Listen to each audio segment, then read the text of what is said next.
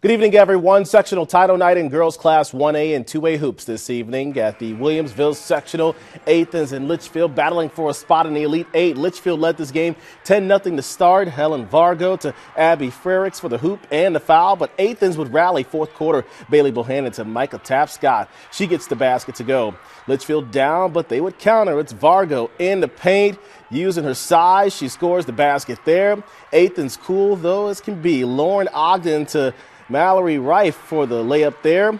And watch the pass. Tapscott gives it up. Shot is long, but she gathers the rebound. Putback is good, and Athens is headed to the Super Sectional after a 42-38 victory.